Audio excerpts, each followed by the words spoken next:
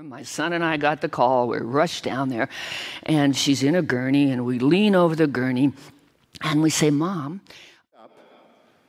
3 months later, on a Danish hospital ship, where he was being transferred on a gurney over rough seas to transports, it's hard alcohol rather than beer or wine that lands students on a hospital gurney.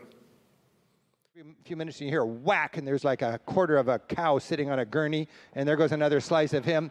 It's into the oven. It's 7 minutes on this side. You hear a big hunk being chopped off of the carcass that's back there in the gurney, and it's into the oven, and then a few minutes later it's on your plate.